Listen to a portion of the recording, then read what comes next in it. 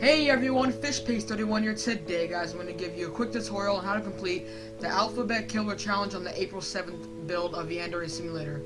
I'm making this quick update because this build is very different from the first build. It's going to be a short and quick and straight to the point tutorial. Anyways, let's get straight into it. When the school day starts, immediately join the art club and put on the painter smock. That's right, we're not joining the sports club, and you'll see why. In this gameplay, I forgot to put on the smock, but in your game, just put it on. Then, you want to teleport to the turtle and pick up the baseball bat. She may notice it, but just ignore it. It won't do any harm to you, whatever. Go ahead and head over to the student council room. First, pick up the 5 smoke bombs and then take this robot and drop it on the floor. Then, take this case, and I don't know what it's called, but it's the same case that the delinquents have. Put the baseball bat inside the case and wear it.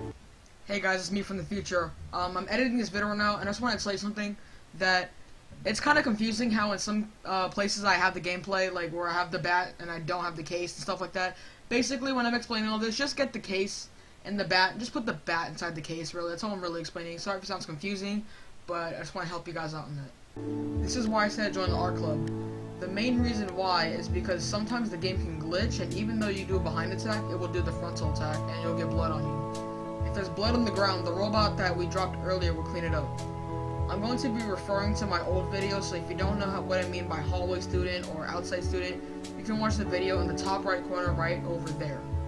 For a hallway student and a student council student, you need to actually use the radio. This is very useful because you're technically carrying a baseball bat and a radio at the same time. Put down the radio and have the person notice it. Now listen closely because this may sound difficult. When they notice it, go behind them and drop the case with the bat. Go to the radio and pop a smoke and then go get your bat. Do the behind attack and put them in the nearest locker. This is very similar to the other builds, but it's also very different. This is an updated version of the original build, but a little more complex.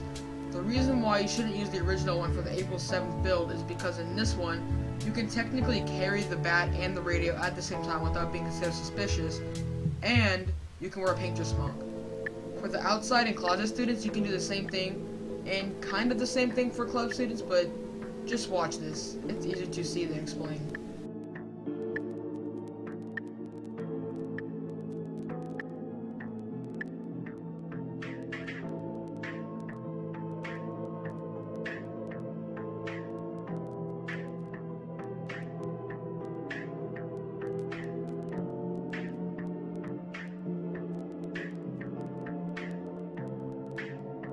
So yeah guys, that's pretty much it. Hope this video helps you out, and if it does in any way, please like, comment, subscribe, and share this video with your friends.